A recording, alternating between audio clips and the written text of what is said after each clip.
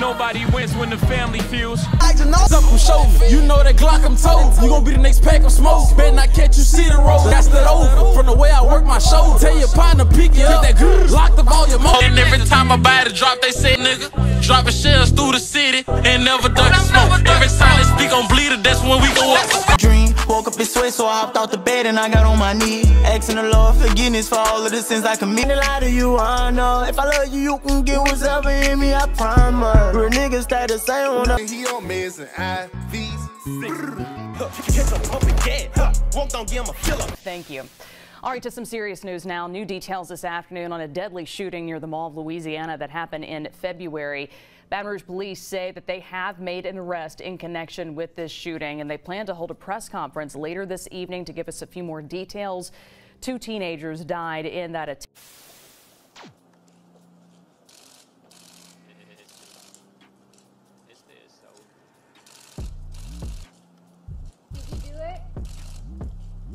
Is there anything you would like to say to your family, to the victim's family? Baton Rouge police have arrested this man, Rashawn Alexander, in connection with a deadly shooting.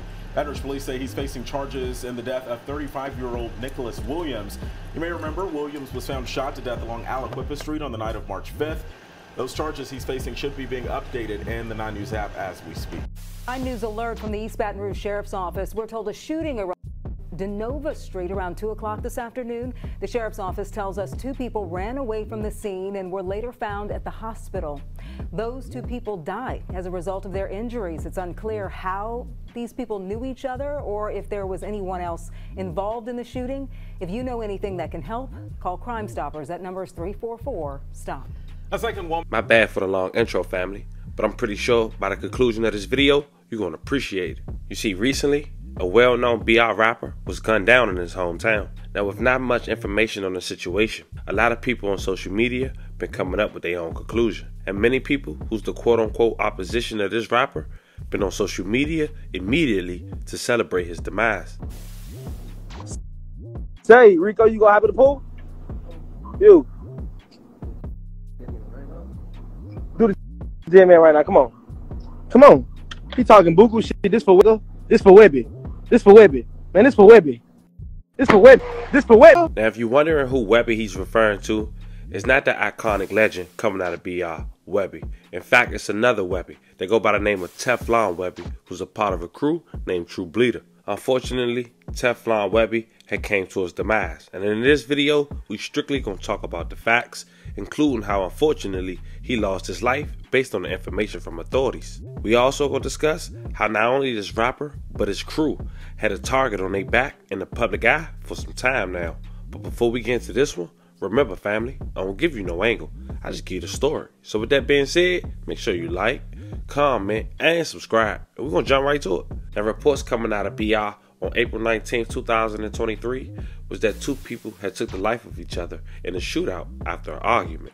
Now, before we discuss those details, let's get a little backstory on the artist of this video.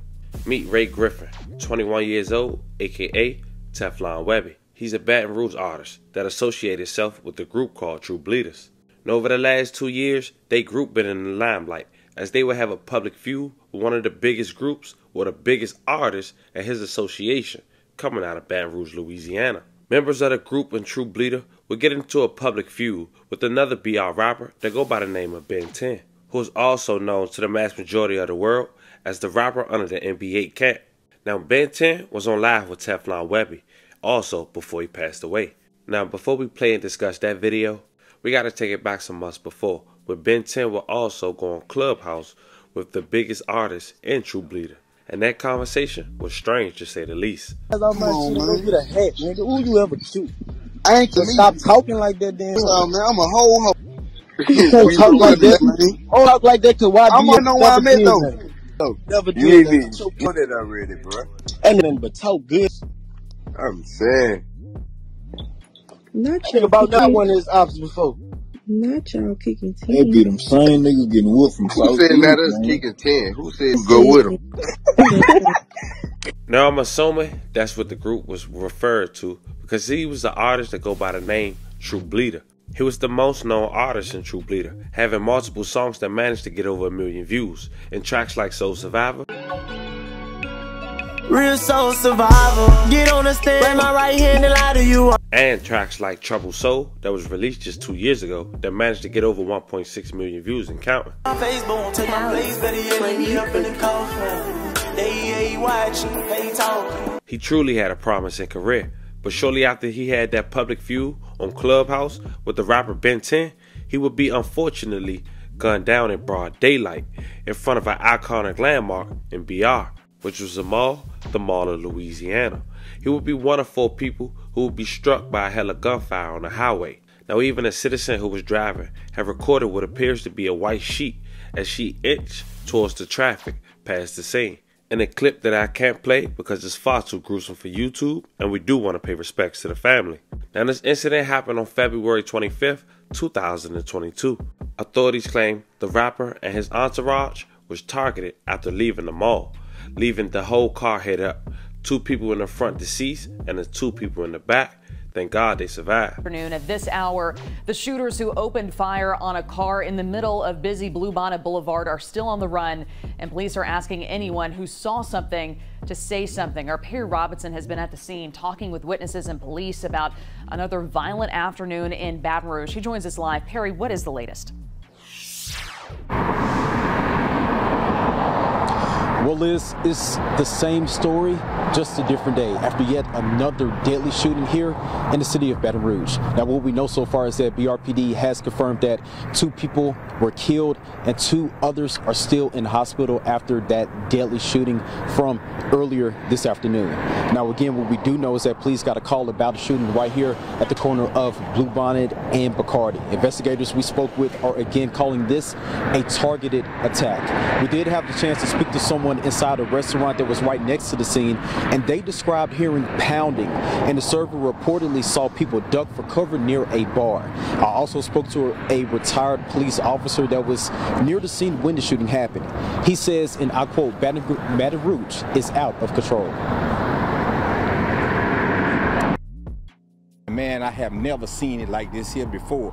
In all the years I've been on the police department and everything, man, it's just getting crazy where you just can't go nowhere no more unless something like this here happening and everything. I don't know what's gonna happen in Baton Rouge, you know, in the next few years or so. The individuals that were inside of this car were targeted. There are some situations that are happening in Baton Rouge of individuals having issues and rival groups that are committing violence against one another. So we're asking the community to come forward with those individuals that you know that may be involved so that we can hold those responsible for this shooting and place them in jail.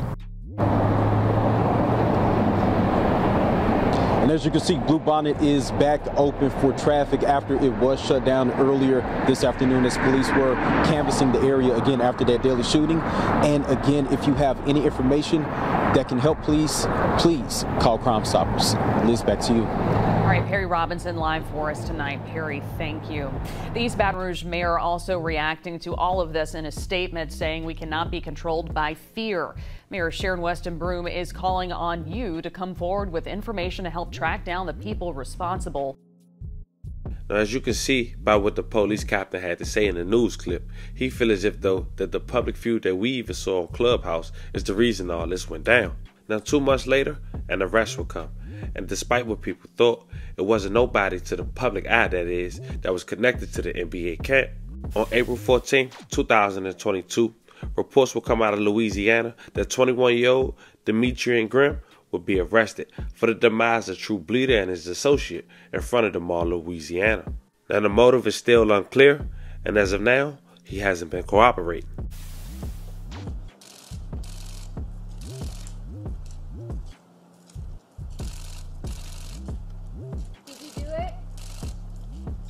Is there anything you would like to say to your family, to the victim's family? You'll be spending Easter in jail. Was it worth it?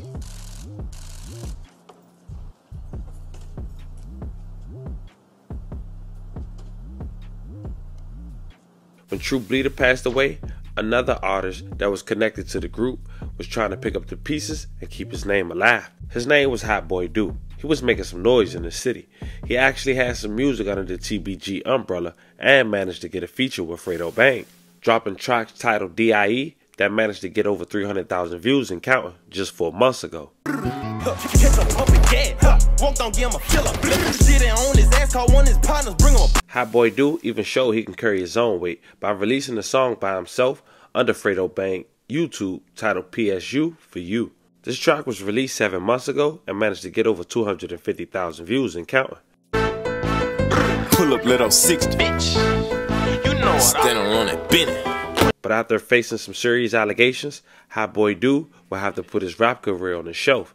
But on March 3rd, 2023, he would be arrested after he was the suspect, according to authorities, for an early March shooting that left one person deceased. Rashawn Alexander, aka Hot Boy Do, he was 20 years old when he was first charged with first-degree murder, possession for a firearm, and carrying and conceal a weapon by a person convicted of certain felonies, distributing and possession of marijuana, and illegal use of weapons, according to officials.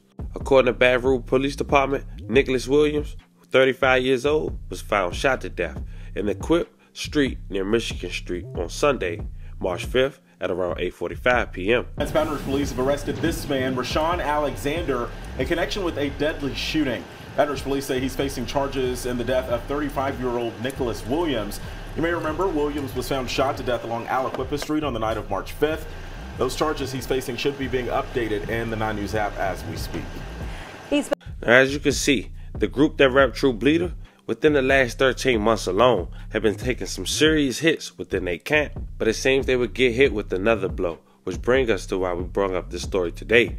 The artist, Teflon Webby, who's also in association with True Bleeders. Now, Teflon Webby rap name was titled Web the Block, which was also his Instagram name. Now, he had some noise for himself as a music career, having a track just released 6 days ago that managed to get over 24,000 views and counting. The way I work my show, tell your partner pick you up, that lock the volume motor. Now, it seems there's been some conflicting stories, whether or not it was his opposition or not. Also, it's been speculation whether he was shooting dice or not. Now, as of now, both of those statements is just speculation. But what we do know, according to authorities, Teflon Webby got into a shootout and lost his life, and the other person who took his life lost his life as well. Meaning Teflon Webby actually took out the man who took his life. The exact quotes from the deputy with the East Baton Rouge Sheriff's Office said the daytime shootout left 2 men deceased on Tuesday, April 18th.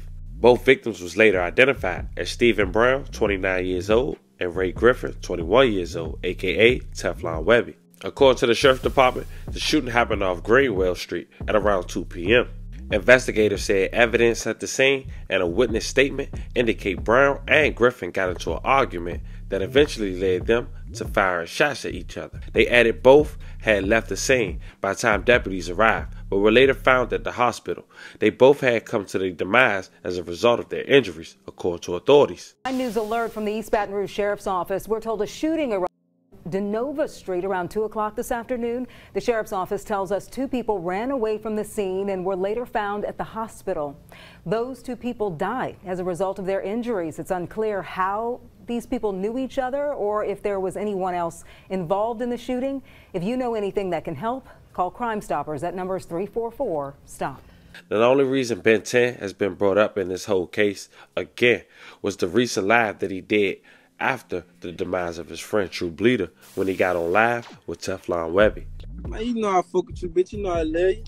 Man, you know where I be at? Y'all inside somebody's front truck. What'd you say? I ain't going. I said y'all inside somebody's front truck because y'all ain't going nowhere. Oh, you see it? I see the pole in the background. You know me, I be stabbing. I be outside every day, Tim. You supposed to be. You supposed to be. All right.